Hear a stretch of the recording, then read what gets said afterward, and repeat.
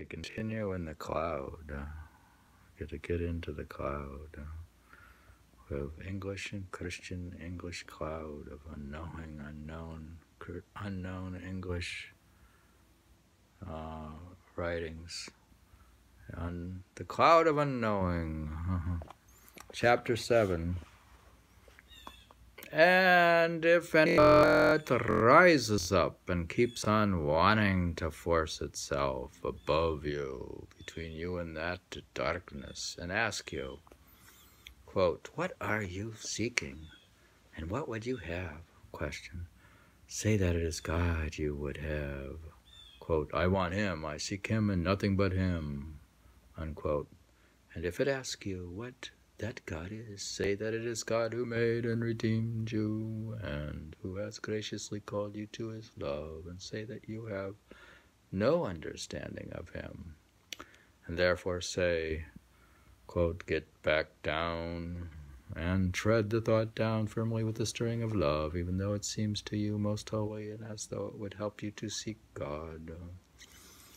Or perhaps it would bring to your mind various beautiful and wonderful instances of God's kindness, and say that he is very sweet and loving, very gracious and merciful.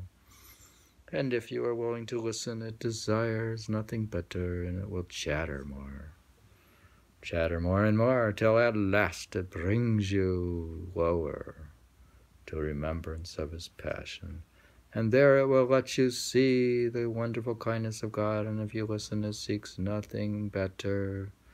For soon after this, it will let you see your old sinful way of life, and perhaps as you see this and think about it, it will bring to mind some place where you used to live in the past, so that in the end, before you know it, you will be scattered.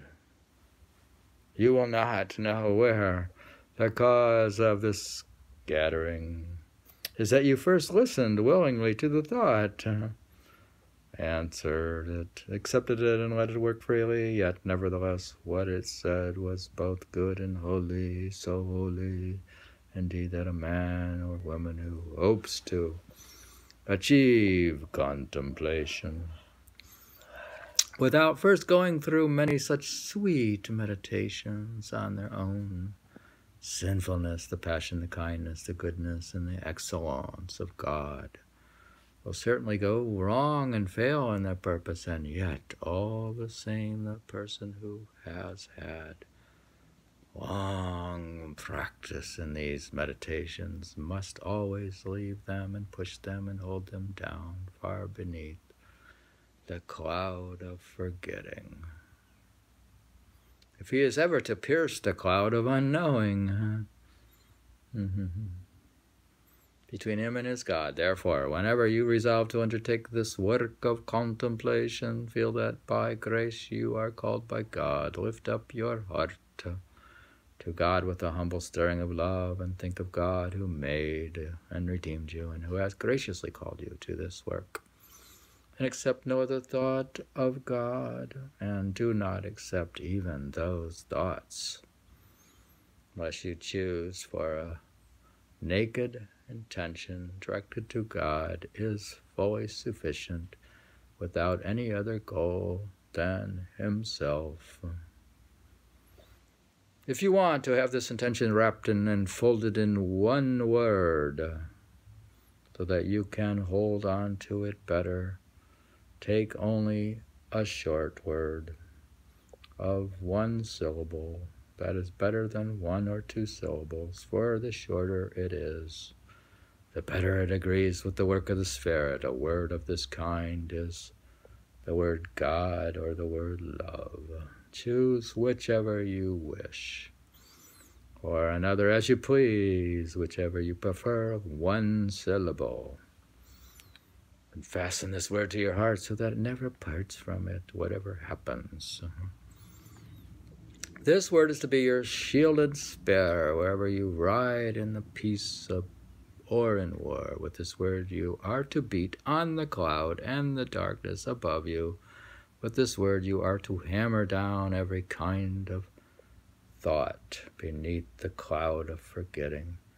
So if any thought forces itself on you to ask what you would have, answer it with no more than this one word. And if, in its great learning, it offers to expound that word and tell you its attributes, say that you wish to have it quite whole and not analyzed or explained. If you will hold firmly to this purpose, be sure that the thought will not stay. And why? Because you will not let it gratify itself with sweet meditation such as those mentioned earlier.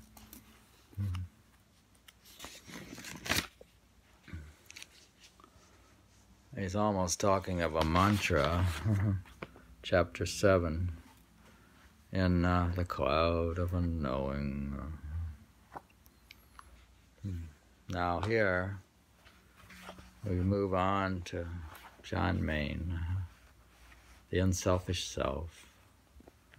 One of life's questions that everybody has to face is, how do we become holy ourselves? How do we become a person in our own right?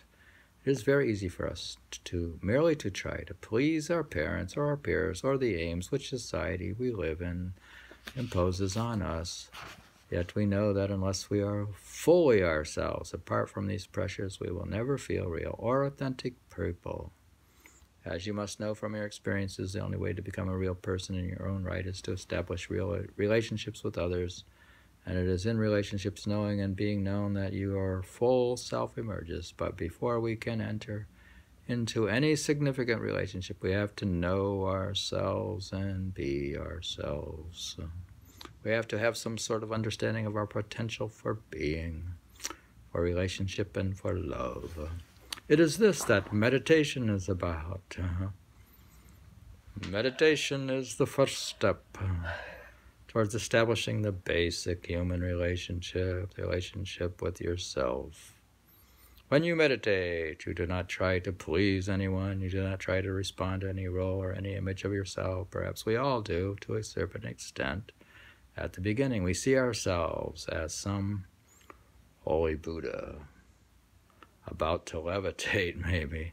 But we soon get over that once we start meditating on a regular daily basis. The romantic understanding of meditation quickly gives way before the experience of the real thing. In fact, it is not only that you give up trying to respond to an image of yourself or someone else's image of yourself, but in meditating you let go of all images. Stop it, David.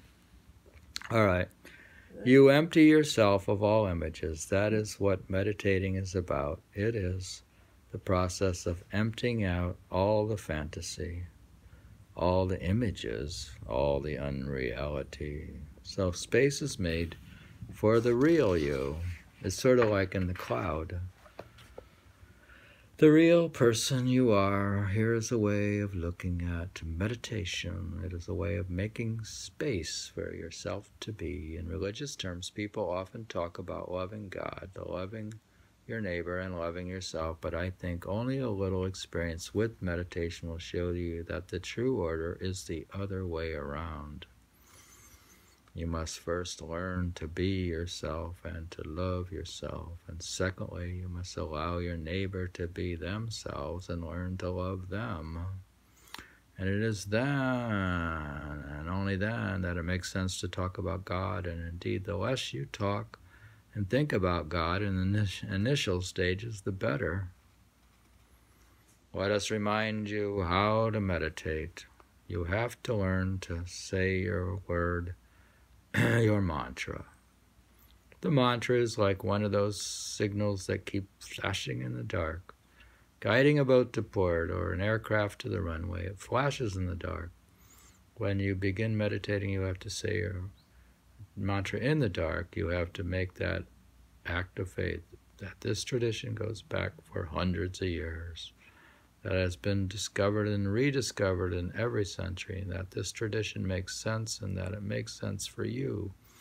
All these considerations points towards saying your mantra as a process of freedom.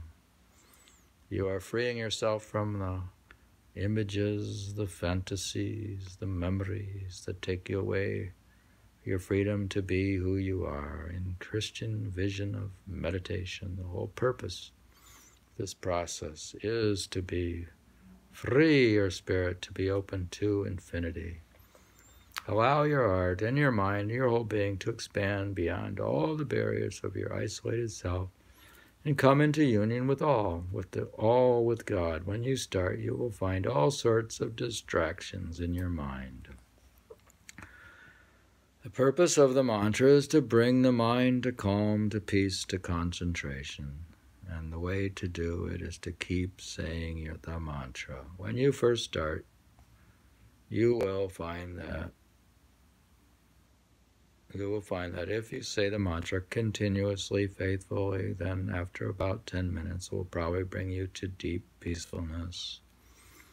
You will be amazed and you will say, quote, I had no idea I had this capacity for peace.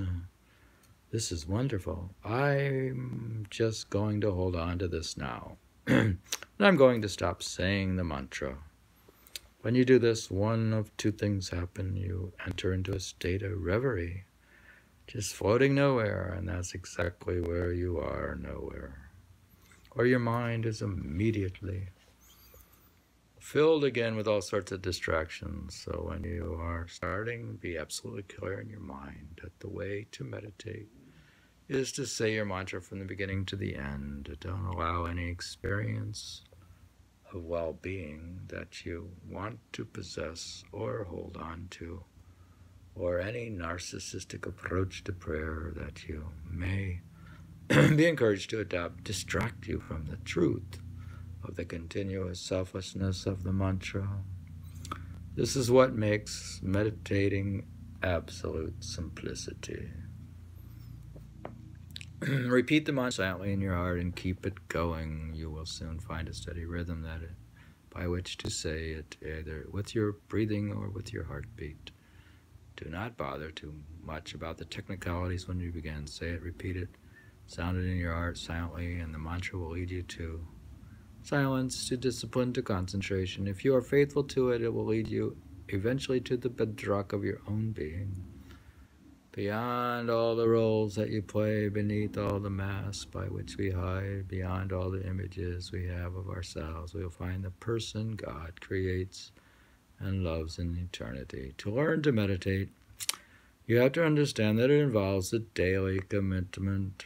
There are no shortcuts. There is no instant mysticism. Meditating is like breathing and eating. It is part of the fabric of daily life, and as breathing and eating strengthen the body, so meditating strengthens the spirit, purifies it, and makes it strong.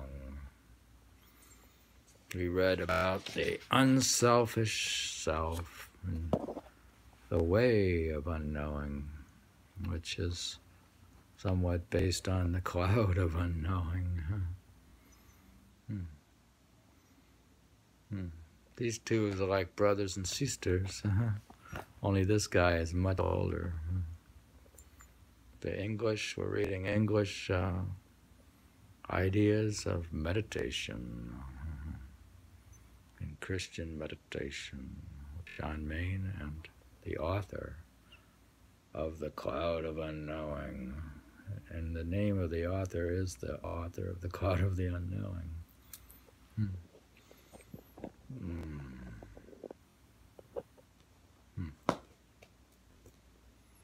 The second one you read was a Christian meditation. It's John Main. He practices Christian meditation.